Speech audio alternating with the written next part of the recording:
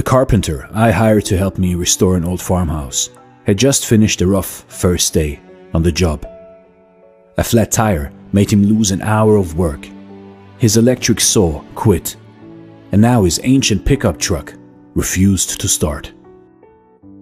While I drove him home, he sat in stony silence. On arriving, he invited me in to meet his family.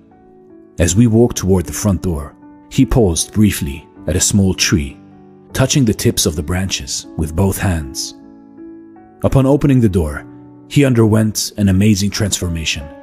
His tanned face was wreathed in smiles, and he hugged his two small children and gave his wife a kiss. Afterward, he walked me to the car. We passed the tree, and my curiosity got the better of me, so I asked him about what I had seen him do earlier. "Oh, that's my trouble tree," he replied.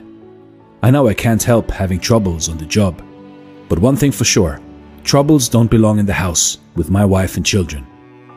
So I just hang them up on the tree every night when I come home. Then in the morning, I pick them up again." Funny thing is, he smiled, when I come out in the morning to pick them up, there aren't nearly as many as I remember hanging up the night before. You see in life, in your life, touch a trouble tree before you go home, and leave your troubles and worries outside of your house, outside of your apartment, outside of your room. At the same time, keep a trouble tree before you go to work, and pick your troubles up again after work. Keep your house clean. Keep your mind clean. Stay sharp. Stay strong.